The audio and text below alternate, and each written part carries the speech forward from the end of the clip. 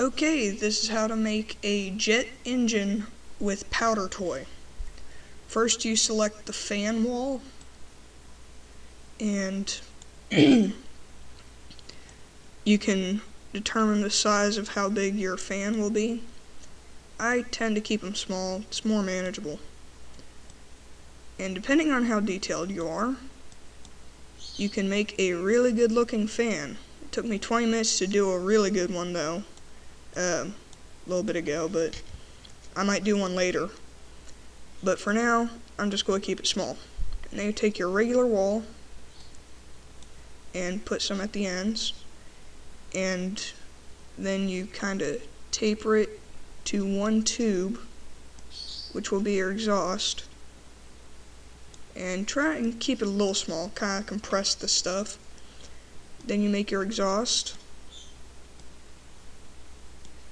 and if you'd like, you can kind of clean up the edges and, like I said, make it look really good.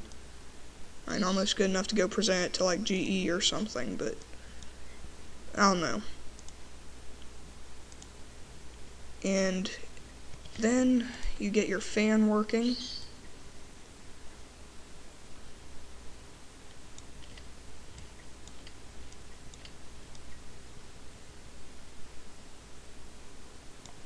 And that will determine how strong you have your fan.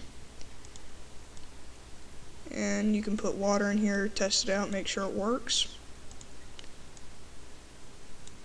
And then, to make it somewhat realistic, you can put a thing of cologne here and light it on fire.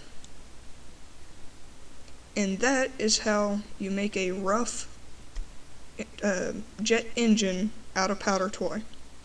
Please subscribe. And also, I have a challenge. If you can make a better jet engine, please do.